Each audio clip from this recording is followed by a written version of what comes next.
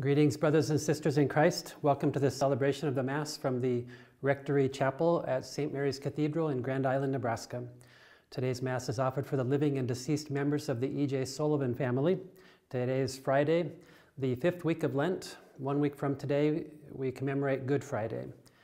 The entrance antiphon for today: Have mercy on me, O Lord, for I am in distress. Deliver me from the hands of my enemies and those who pursue me. O Lord, let me never be put to shame, for I call on you. Let us begin. In the name of the Father, and of the Son, and of the Holy Spirit. Amen. The Lord be with you, and with your spirit. Brothers and sisters, let us acknowledge our sins, and so prepare ourselves to celebrate these sacred mysteries.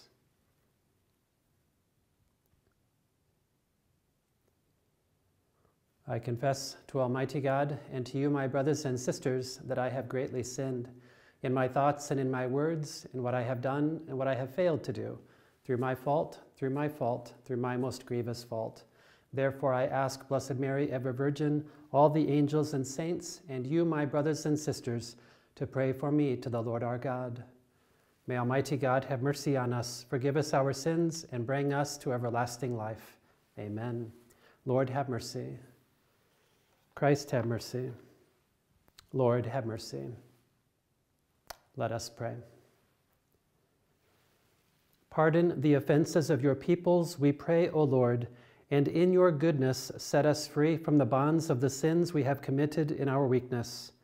Through our Lord Jesus Christ, your Son, who lives and reigns with you in the unity of the Holy Spirit, one God, forever and ever. Amen.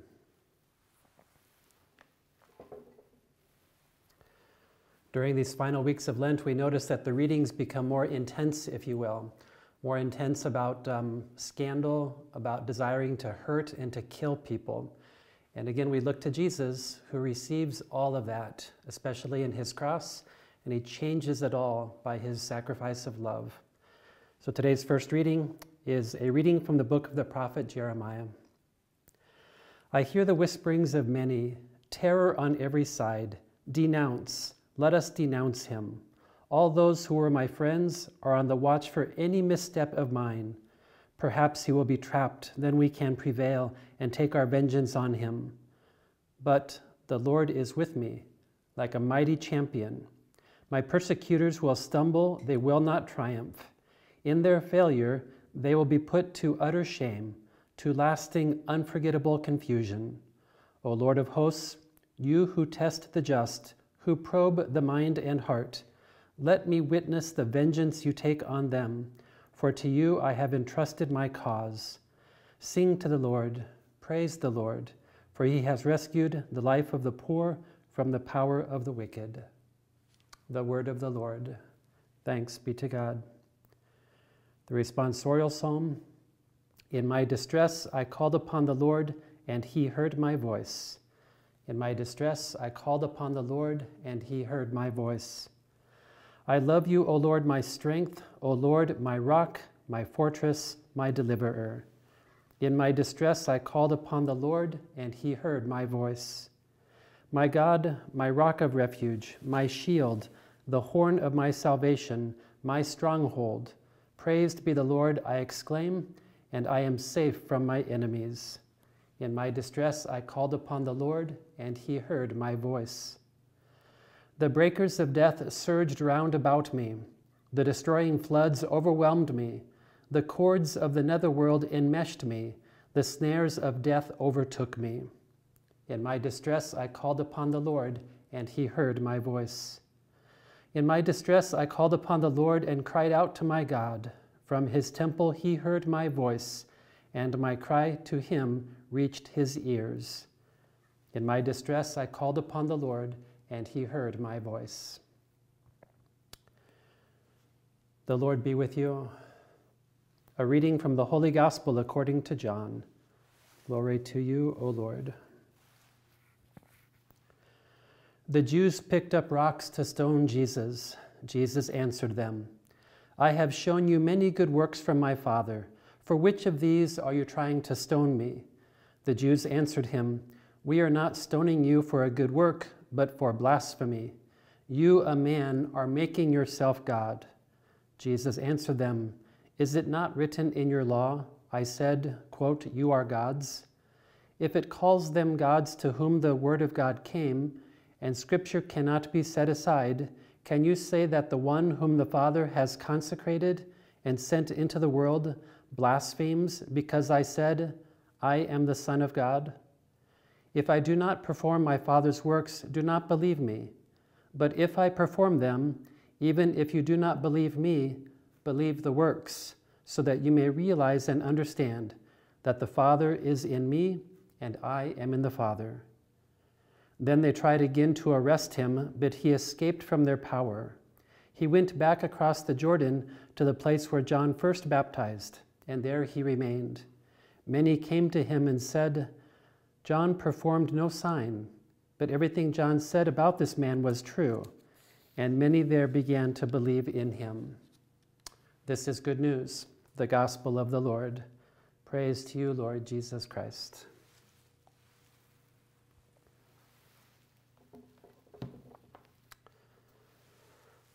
I'd like to tell you a story today and then talk about how meaning can come from suffering. So the story is a story of three men who are all pushing wheelbarrows that are full of rocks. And there's a woman standing there watching the three of them come by. She stops the first one and says, "What are you doing?" And he looks at her with kind of disgust and disdain, and he says, "What does it look like I'm doing? I'm pushing a wheelbarrow full of rocks." And he goes on by. The next one comes and she says, "What are you doing?" And he looks at her and he says, "I'm providing for my family. This is the way that I can love them." And then he continues on. Then she stops the third one and says, "What are you doing?" And the third one puts down the wheelbarrow, wipes his brow, smiles, turns around and points, and he says, "I'm helping God to construct a cathedral. I'm helping build a cathedral for God." All three men are doing the exact same action, but for very different reasons. The first one will be burned out and angry by noon. The second one will continue out of obedience and out of love. He's caring for his family. He has a meaning for why he's doing what he's doing. The third one really believes that he's a co-worker with God. God wants him to be part of this activity to help build a cathedral for God. This man would lay down his life. This man is doing as Jesus did. In a sense, that wheelbarrow full of rocks represents every bit of suffering and distress, anxiety, fear that every one of us is going to experience in our life. It also represents all of the dyings, the death of people we know, and one day our own death. And so we ask ourselves, what is the attitude with which I carry in the actions that I do? How do I accept those kind of sufferings? Am I just pushing rocks, bitter, angry? Am I doing it out of obedience or love? Am I willing to recognize that I'm working with God in this very moment to somehow accomplish God's purpose? When I was in college, the very first theology or religion class that I took, I remember the first book we read was by Viktor Frankl. The name of the book is Man's Search for Meaning.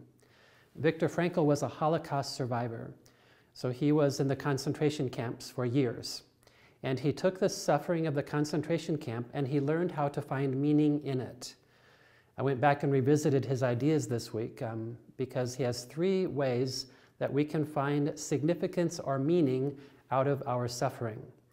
The first way is that we respond to suffering, we respond to crisis by our works and our actions. That means that I don't just sit around passively doing nothing. It means that even if I'm in a quarantine, and Viktor Frankl was in a concentration camp, a very limited space, so he decided every day to do work. He went around to find small pieces of paper. He had a copy of a book that he had written, and he decided to rewrite the book during his time there on all the scraps of paper he could find. A simple little detail, but every day he had a purpose. He had a work to do. So in quarantine or back in our homes, what is the work that you do today? We don't just play, we don't just sit around, watch movies. I want to do something worthwhile, so I can do something for my faith. There are many websites that are offering free Catholic content and movies right now. I can look at one of those a day. I can open my Bible with my family and begin reading one of the Gospels. I can pick up my phone and intentionally reach out to somebody else. What's the work that you do today? What's your action that you do that has purpose? The second thing that Frankl says we do in the face of crisis is that we respond with love. So every time we encounter another, regardless of how they are, I respond in love. I don't want to respond in anxiety and fear and anger and vengeance. That's the evil one. I want to walk with Jesus and respond to everyone in love. That means we intentionally encounter other people, and I decide to do it in love. And love isn't just a feeling, it's a way of giving respect and dignity to every child of God. So we respond by some work, we respond in love, and then the third way is I cannot change the world out there, but I can change the world in here. Or rather, I can allow God to change the world in here. That means that I'm going to intentionally change my attitude. Why am I pushing this wheelbarrow full of rocks? Because I want to work with God today somehow to accomplish God's purpose when I can't understand what's going on out there in the pandemic. And I can't understand how I can do it here in my house with my family, but I'm going to trust. That takes courage. So I'm going to respond to this by putting significance onto my suffering, putting significance onto the suffering of the world. I can't change the world out there. I can in here be courageous. I can in here continue to trust in the Lord, maybe when I don't understand His purpose and His way. I can continue to move to Him. Lastly, in today's gospel, Jesus says, I am in the Father and the Father is in me. That's a great gift of Christianity. We don't just follow Jesus, we get to share in Jesus' life. So in a sense, the purpose of our faith is somehow that God wants us to share in His life, us in Him and He in us. That's a great gift. Our faith offers that. We call that co-inherence.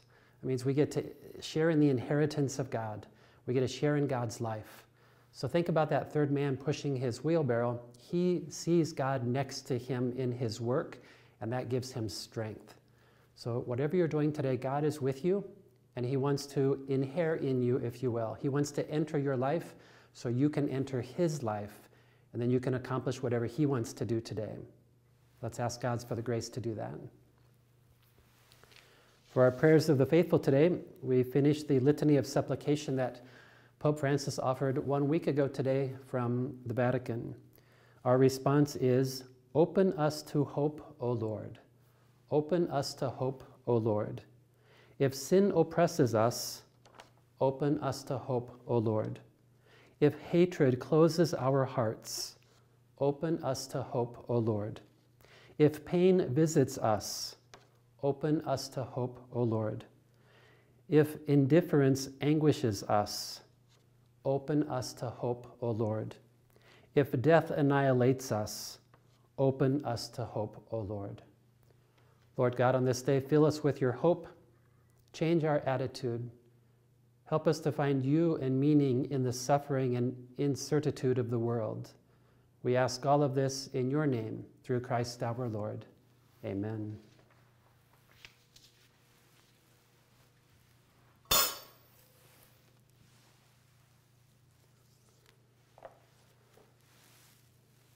Blessed are you, Lord God of all creation, for through your goodness we have received the bread we offer you. Fruit of the earth and work of human hands, it will become for us the bread of life. Blessed be God forever.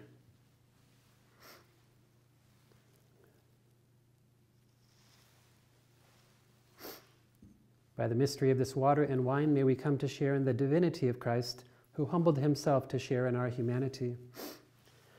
Blessed are you, Lord God of all creation, for through your goodness we have received the wine we offer you. Fruit of the vine, work of human hands, it will become our spiritual drink. Blessed be God forever. Excuse me, I have some hay fever this morning.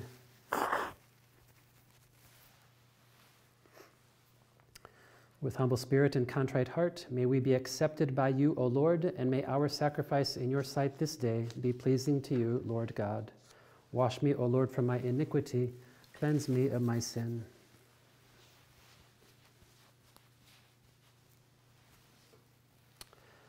Pray, brothers and sisters, that my sacrifice and yours may be acceptable to God, the Almighty Father. May the Lord accept the sacrifice at your hands for the praise and glory of his name, for our good and the good of all his holy church. Amen.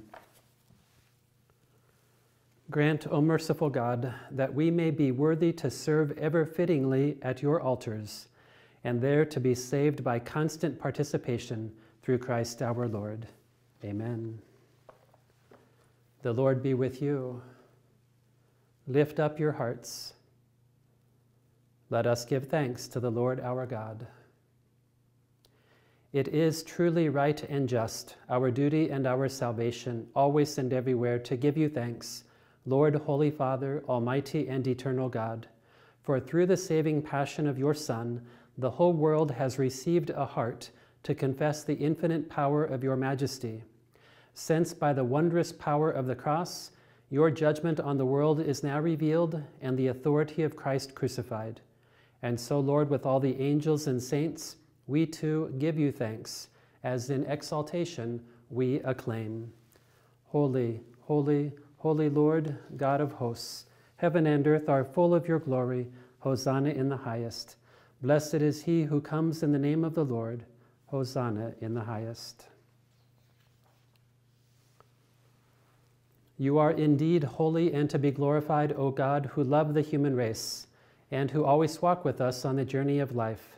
Blessed indeed is your Son present in our midst when we are gathered by his love, and when, as once for the disciples, so now for us, he opens the Scriptures and breaks the bread. Therefore, Father most merciful, we ask that you send forth your Holy Spirit to sanctify these gifts of bread and wine, that they may become for us the body and blood of our Lord Jesus Christ. On the day before he was to suffer, on the night of the Last Supper, he took bread and said the blessing, broke the bread, and gave it to his disciples, saying, "Take this, all of you, and eat of it, for this is my body, which will be given up for you."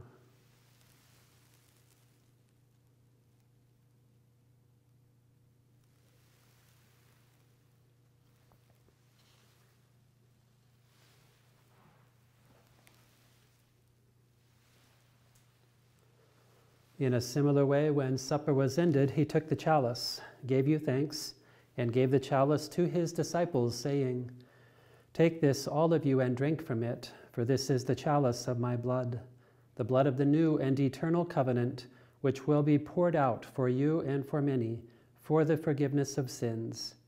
Do this in memory of me."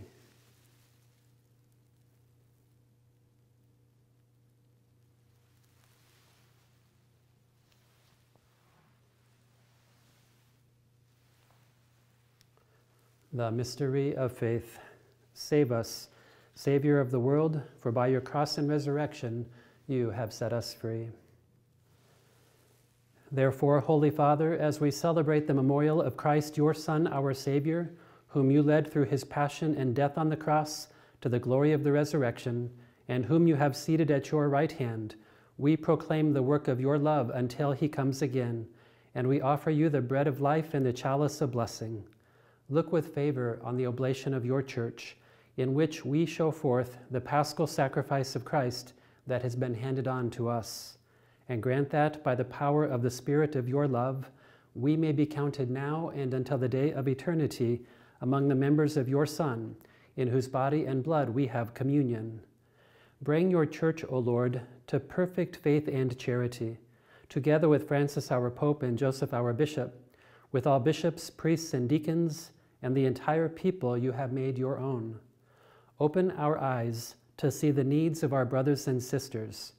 Inspire in us words and actions to comfort those who labor and are burdened.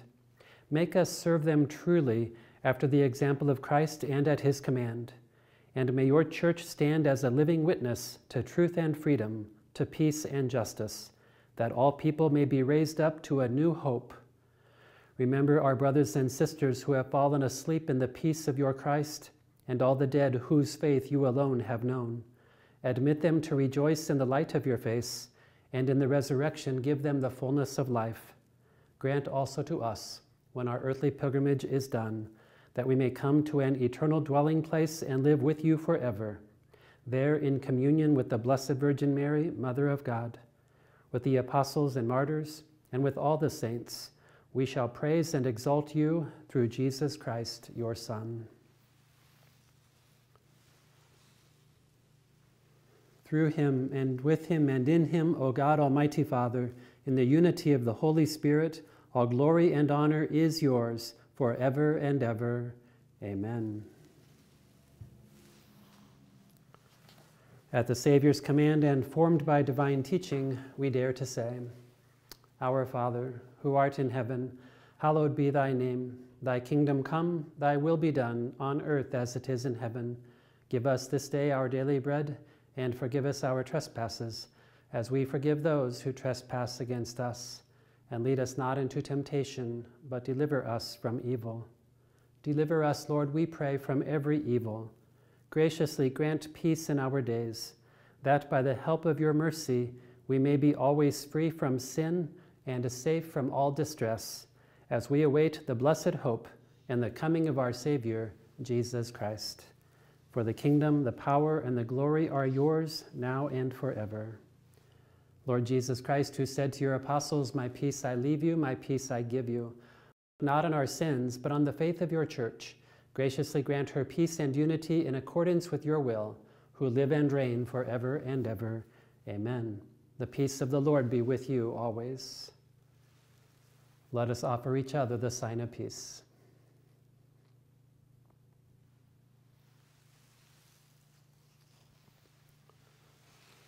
Lamb of God, you take away the sins of the world, have mercy on us. Lamb of God, you take away the sins of the world, have mercy on us. Lamb of God, you take away the sins of the world, grant us peace.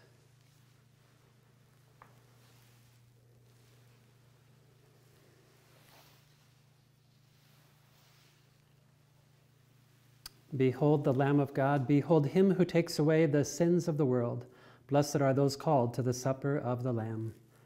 Lord, I am not worthy that you should enter under my roof, but only say the word, and my soul shall be healed.